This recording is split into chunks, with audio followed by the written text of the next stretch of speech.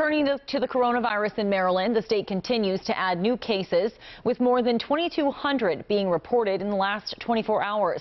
The death total also rose, but there is some good news tonight. Hospitalizations dropped by more than 30, and the positivity rate slightly dropped.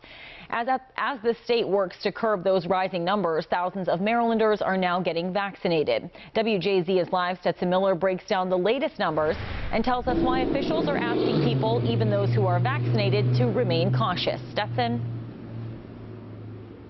Rachel, well, over 2,000 new cases of the virus were reported today. Almost as many people were also vaccinated, and local officials are urging everybody to hang in there as this vaccine continues to come to Maryland.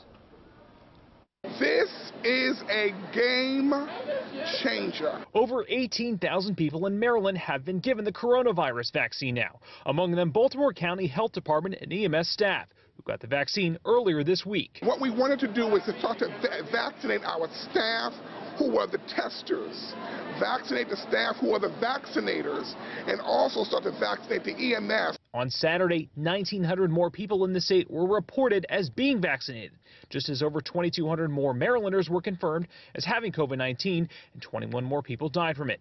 Well, vaccinations are a big step in the right direction.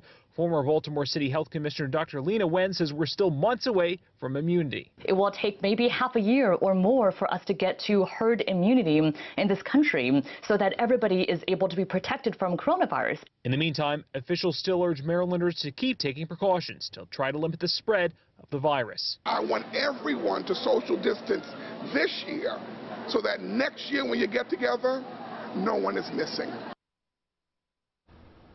And as Rachel said, there is some good news from the latest numbers. Hospitalizations are down in Maryland today by 36 people. Reporting live for WJZ, I'm Stetson Miller.